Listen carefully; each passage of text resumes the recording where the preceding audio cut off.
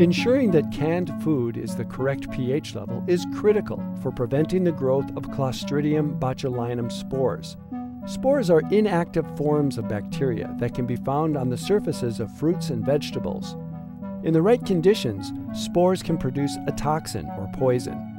Botulism is the potentially fatal disease associated with food contaminated with the toxin. The goal of all food processors and food entrepreneurs is to make safe food.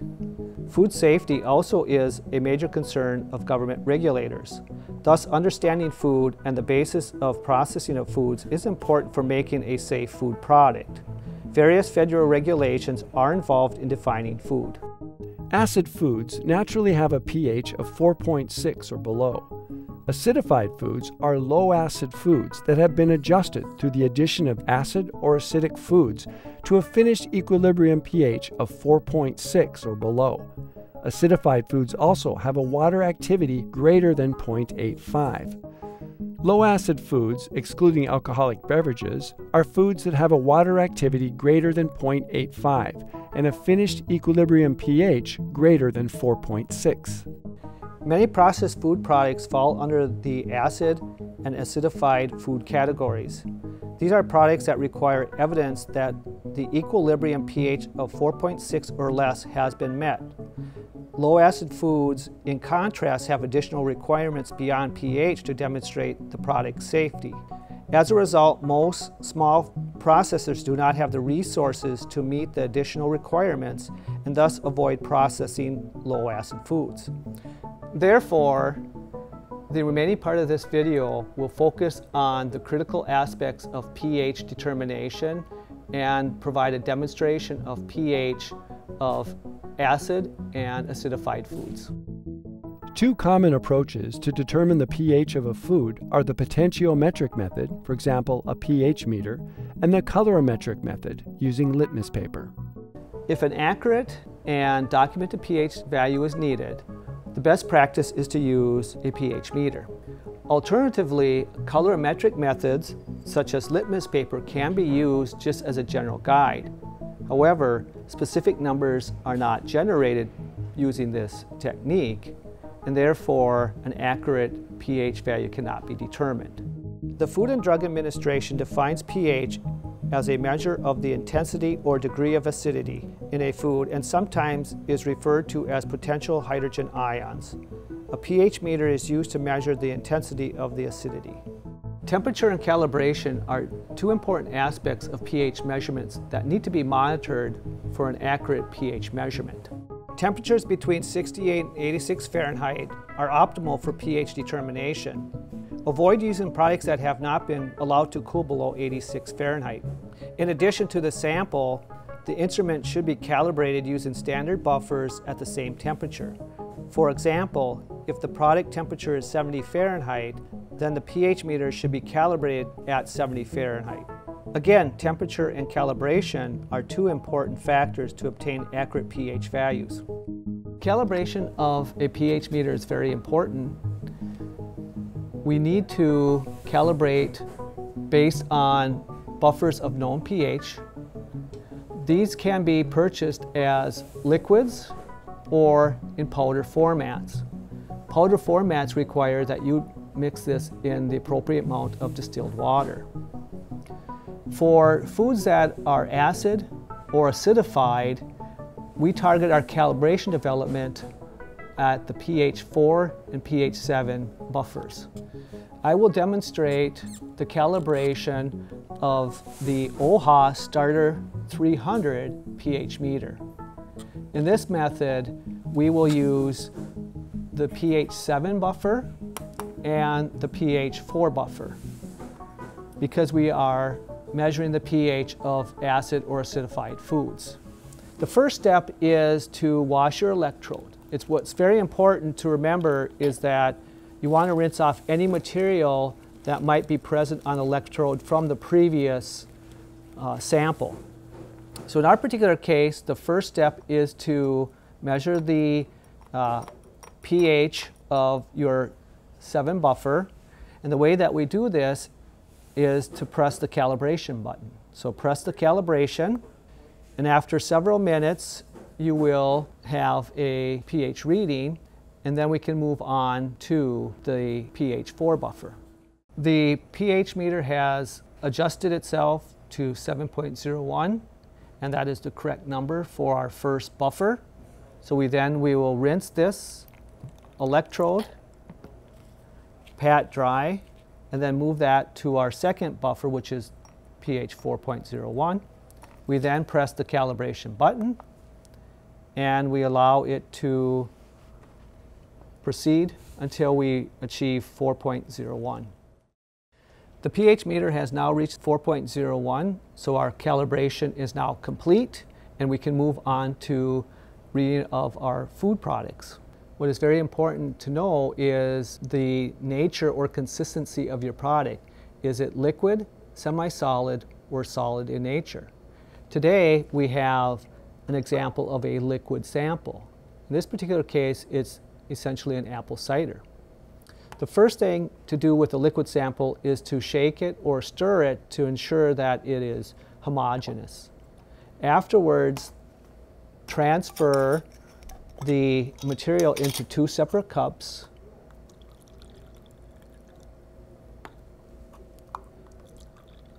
Once you have done that, we will now read our pH of these samples. It's very important to do duplicate samples of your product. So again, rinse the electrode, pat dry, and using your pH meter, press the read button. After approximately 2 minutes, your meter should have already produced a pH. In our particular case, our pH is 3.77. The next important thing is to, again, rinse the electrode. So we have here, we rinse the electrode, pat dry, and then put the electrode into the second sample. Press the read button. In this particular case, our value is 3.75. So our first sample was 3.77, this sample was 3.75.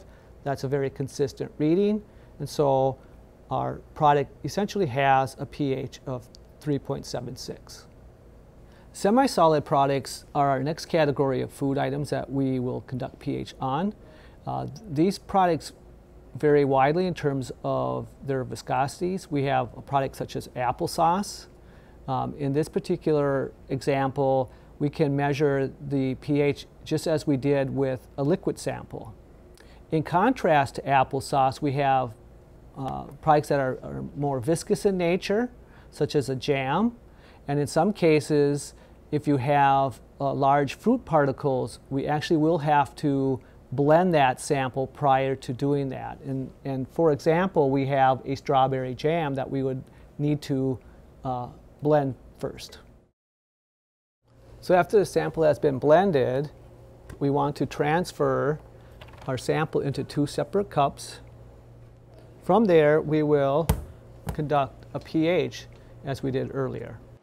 First, rinse the electrode, tap dry, and then add to the sample. Stir, because this is a viscous sample, so you want to continually stir this particular sample, and then you press the read button on your pH meter. And after approximately a minute, our value is recorded as 3.34 for a pH value. In this particular case, this is a very thick sample, so you want to make sure that you rinse thoroughly in comparison to liquid samples. In this particular case, it still is adhering to the probe, so just wipe gently and rinse the electrode a second time. And then continue on to read your second sample. And again, this time the pH reads 3.33. So we have 2 consistent readings for our strawberry jam product. And again, just to end, rinse the sample And because it's thick, you will have to clean the electrode. The third category that we have for products is ones that include liquid and solid particles. Pickles are a very good example of this type of product. What we have to do with this particular type of product is we have to separate the components into the liquid fraction and the solid fractions. Once we have done that, we take the specific weight for each product. For the liquids, I have measured this at about 49% of the total weight of our jar of pickles, while the cucumber part or the pickle part is 51% of the total weight. So I have done that for you. Once we have the pickles separated, we want to put that in a blender and blend it to the consistency of a paste. And I have already done that for you. As you can see here, it now is a paste-like material. In this particular case, we then are ready to do pH analysis.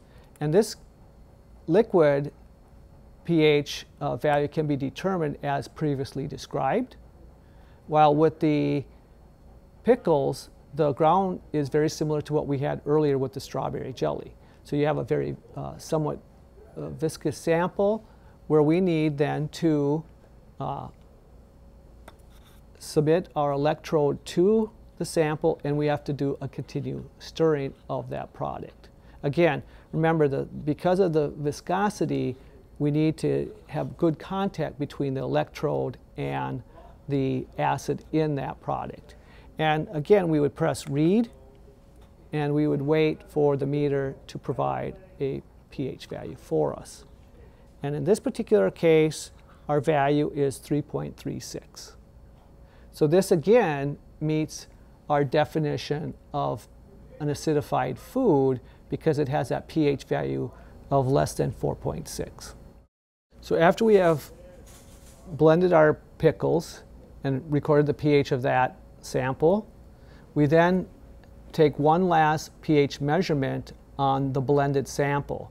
And the blended sample was your ground or blended pickles mixed with the vinegar or liquid portion of that pickle product. We want to maintain that ratio. And earlier I had mentioned that that was 49% liquid and 51% pickles. And so we blend those, and I have that blended sample right here. And again, we will record the pH of that sample. It's done essentially the same way as we had done earlier, by stirring the sample and then press the read button.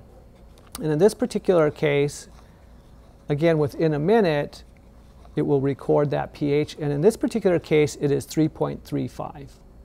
So the blended sample is representative of what we define as this equilibrium pH for this particular pickle product. The second method that is oftentimes used to determine the pH of a product that contains liquid and solids is to use the entire contents and blend in this particular product. The disadvantage to using this particular technique is that you do not determine the pH of the liquid fraction or the separate pH of the pickles themselves.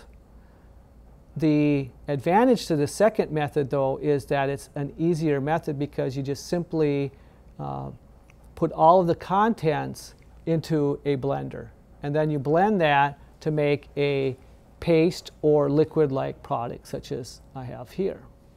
And so I've already done that for you, and once we have that particular product, again, we can now do a pH determination. Making safe food is an important goal for food processors and food entrepreneurs. Be sure to calibrate the pH meter with appropriate buffers right before measuring the pH of samples. Measure the pH of samples at the same temperature used during calibration. Select a proper sample preparation method that allows for the sample to obtain a liquid or paste-like consistency. Rinse the electrode with distilled water between pH determinations. Store the electrode in pH 4 buffer to prevent the electrode from drying out.